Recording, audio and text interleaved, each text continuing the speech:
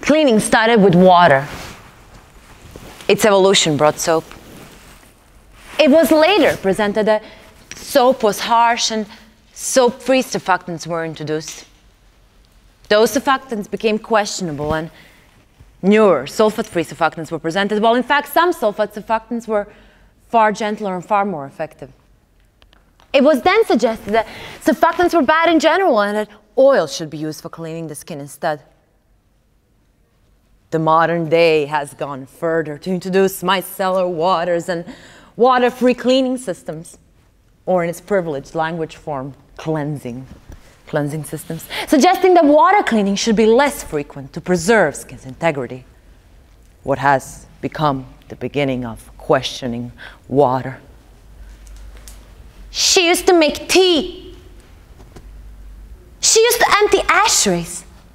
Today she's 89 years young. She chews Nergum every day and she says it helps her stay awake during church. Humans may drowse by copying birds. Birds are fighting back when girls say they're running errands. They're actually at the mall sniffing candles. Scented candles sell very well. A well-meaning company is doing good by connecting the world and then only pacify an unsuspecting public for a decade and inspired a fiercely loyal workforce. Wearables still seem to be a niche market at best. Only 2 stocks of smallpox remain, one held by Russia and the other stock held by the US. In the autumn, squirrels think about nuts so much it may make their brains swell. To minimize your time fending off unsolicited helpful tips, a lactation consultant based in Brooklyn suggests being polite but terse. Men think all soup is healthy to this very day. Now circle the space partner. Clean energy, no jitter, no crash. I circled the space partner. Dust-filled, noisy, bombarded by horns and pneumatic drills beneath the cloudy sky that seemed to want to rain. And could it feels like the end of the world is near, but not near enough. To get anywhere, you had to go everywhere. And I'm tired of having to wonder whether they did it out of stupidity or did it on purpose.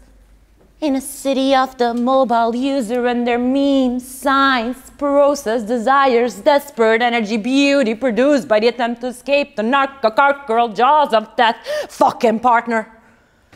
Fuck him. Offend them at your peril. Nip it in a bud. Hey partner, what's worse? Dust or mud? Are these dark times? Or are they unconscionably stupid times? Are they both? Is it a case that the worst, when it comes in a clown car? How did I live so long believing that evil might have its own dignity, partner? The gender-neutral word partner really has been hijacked by progressive straight women. You're not allowed to use the word partner unless you actually run a business together. Unless you're a cowboy greeting another cowboy who's also exploring the Wild West and having adventures. But it's a good thing he did not click. You see, calling your own opinions unpopular is telling on yourself and not in a way you think. Items trapped indoors cause delay, proving people wrong since 2008. Someone who was in 2 minds about things, perhaps telling it like it is, even when it isn't. Speaking reality into existence. These were his 9 months of self-imposed exile in financial comfort. Will he survive?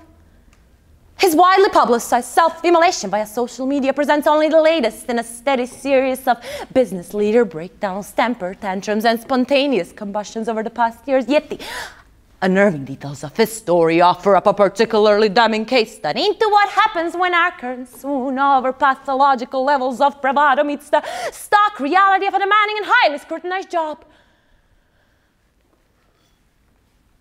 I wish people who use survive and thrive in the same sentence were not alive. His success is the success of the success sequence, and his deep, sinister, Freemason-like commitment to the idea that the show must go on. Show must go on. There is always more show. I don't even think he loved us. But he did love making us miserable by refusing to leave. This was how people disappeared from history, wasn't it? They weren't raised, they were explained away. Explained to death. And how lovely it was. This celebration of our capacity to produce success. And if you measure success in terms of excess, and if you measure success in terms of numbers, chickens, cows, and pigs are the most successful animals ever. But they were the good years. The type that would inspire a Scorsese montage. Millions and then billions of smartphones going out, billions and then trillions in rising company valuations. Your screen is bright and it's sharp. And while there may be slightly better screens out there, you'd only be able to tell by holding the phone side by side. Do you think it's neoliberal that it's cheaper to buy a new printer than it is to replace the ink cartridges? Is it unethical for me to not tell my employer I've automated my job? These self-automators had tackled inventory management, report writing, graphics rendering, database administration, data entry of every kind. One automated his wife's entire workload too. Is that neoliberal enough? Neoliberalism has conned us into fighting climate change as individuals. Bad data, very bad. Bad data, very bad. Enter, enter, enter, enter, enter, enter, enter, enter, and expand. Enter and expand. Bad data, very bad. Live it up, blah, live it up, blah, live it up, blah, live it up, blah, live it up, blah, live it up, blah, live it up, blah, live it up, blah, live it up, blah, libido I applied.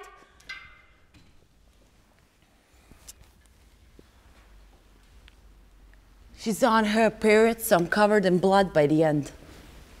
I drink a big glass of water and go submerge my dick in her sink, and we chill for a little while, and I bail riding home the wrong way down the street in the middle of the night. It is of no consequence to me what other people think of me. What matters is what I think of them. You just think hard, don't act, and then you question me when I do. The world is like cactus. It's impossible to sit down. And I don't remember last time I ate, then again I don't remember last night I can't continue getting high and then confusing it for lust. Will I make friends here? Well, probably not. This is the very best of the voices in my head. Fuck, I love when an email finds me well. The cucumbers you could pickle. The rhubarb you can make into jam. Files not available in your country. Files you watched without me. The artist at home. Minoxidil in the bathroom. Black t-shirt reading thank God for abortion. And I wanted to say cock. But the word wouldn't really form in my mind because it was too obscene, and penis always sounded so ridiculous. Take a shower to wake myself up, it always helps. Plus, I like to fuck with wet hair. Weird but true. Trust your genes, you don't have to be involved. I just want to do this, that's all, for myself and for nature. You believe in nature, don't you? She's like that. She does not know what she's doing, and I don't know what to tell her.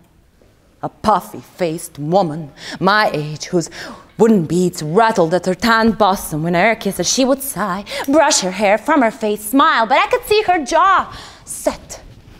The sun behind her is turning the edges of her frizzy, undone hair into a flaming corona of split ends and shame. She's not out of the woods yet, to employ this highly unclear phrase doctors insist on using. She used to dance ahead of us in her pink raincoat, skipping through puddles and pretending she did not know us. When she grew up, she planned to know everything and keep it all a secret. Girls like her are greatly inclined to cross their sevens and dot their I's with little circles, but there must have been something to her because her favorite book was The Bell Jar, though I imagine she's moved on by now. She loved secrets, and even if she didn't have any secrets, she made sure that you thought she did.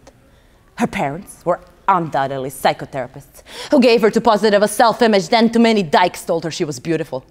She smoked in a theatrical fashion, making a performance of it as she did of everything. She is comfortable showing the world that she does not know what she does not know and that she does not necessarily need to find out.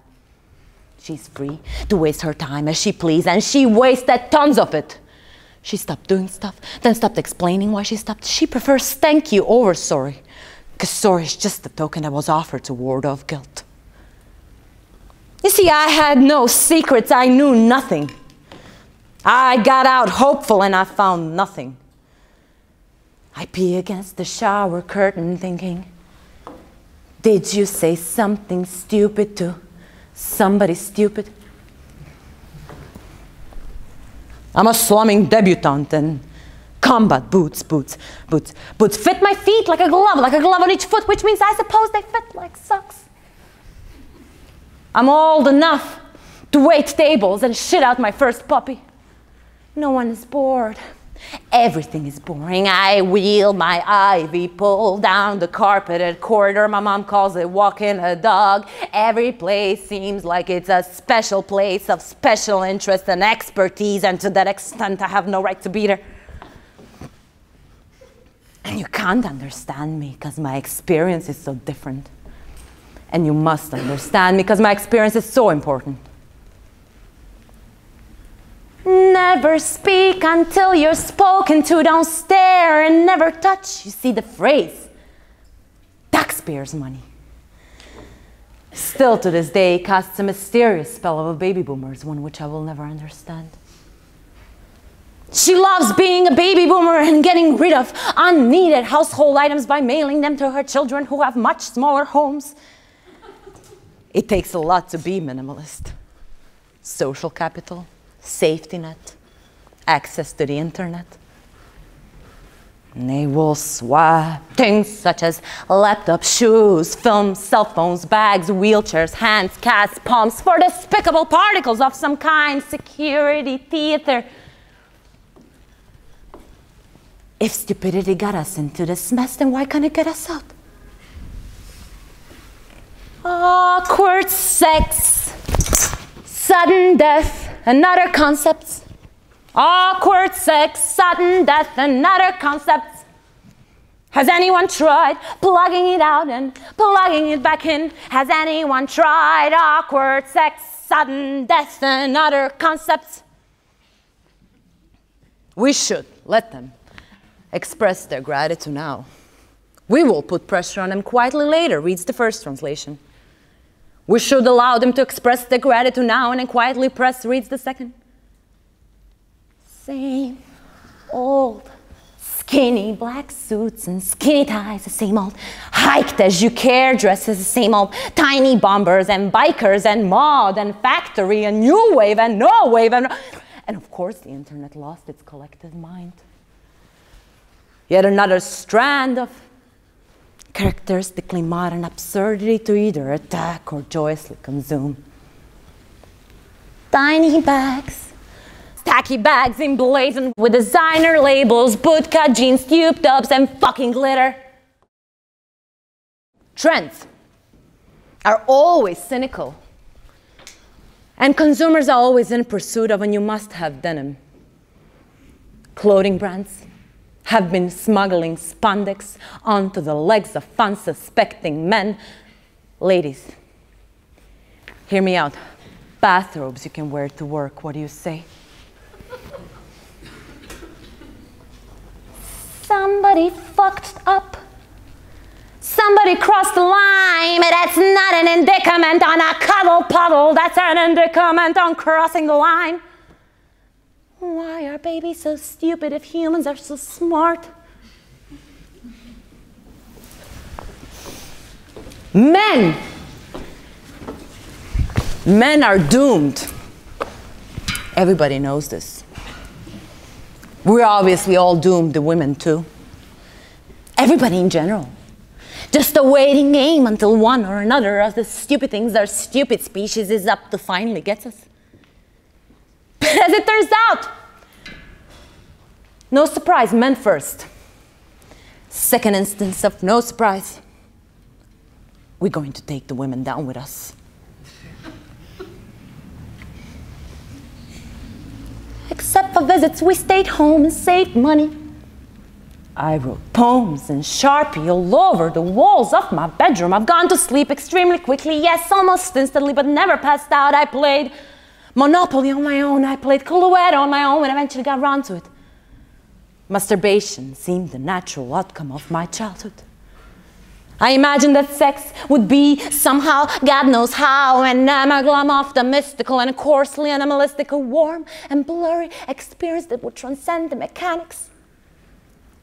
I took 500 cold baths, 2,400 sitz baths, spent 480 hours in wet sheets, drank 3,500 glasses of cold water, herbal medicines, water purifiers, flint and steel. If the skin failed to erupt, the purification might be affected instead by the bowels.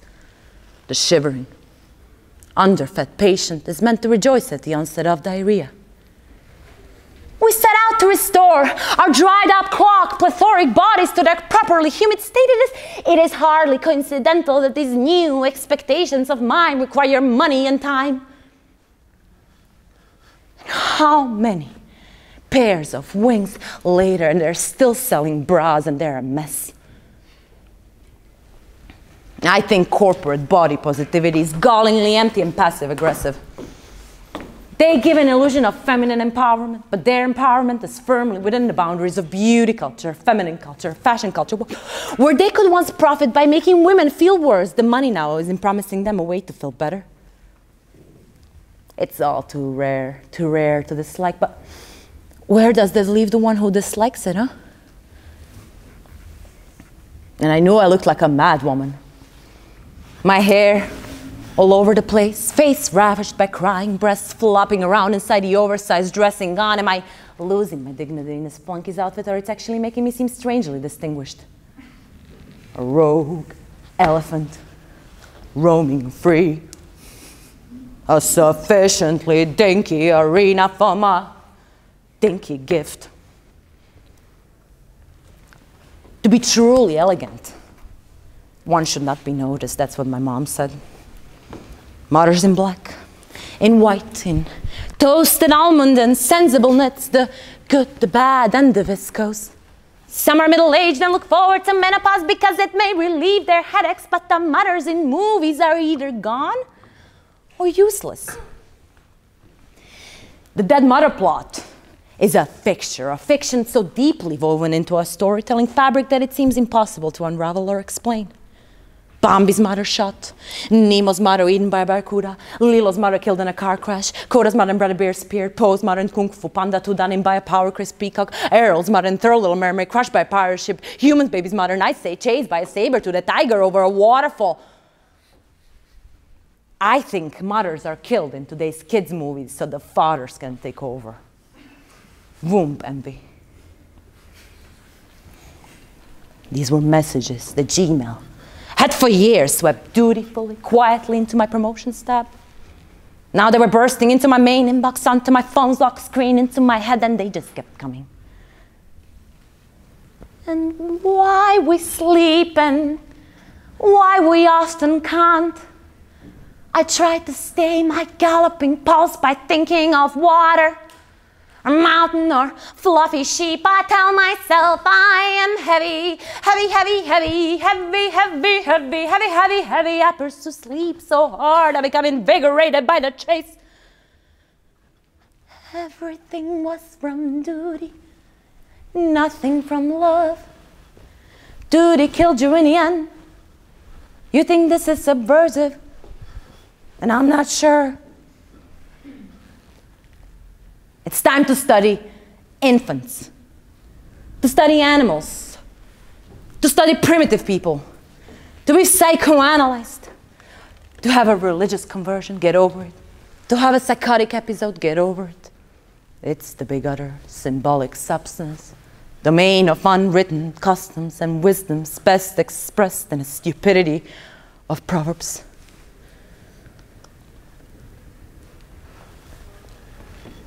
Mice love to run. Mice love to run, he told me. And when he puts an exercise wheel in their cage, they typically walk several miles a night. These nocturnal drills are not simply a way of dealing with the stress of laboratory life, as scientists demonstrated in a charming experiment conducted a few years ago.